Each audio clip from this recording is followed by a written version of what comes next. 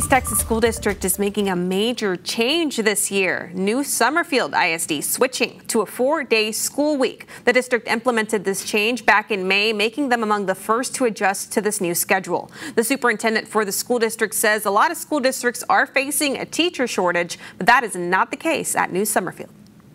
We're fortunate right now to be fully staffed with our teachers, and we don't have any openings as we speak. And I know some districts are still trying to fill spots, so that's probably the #1 reason why, is just retaining and recruiting teachers.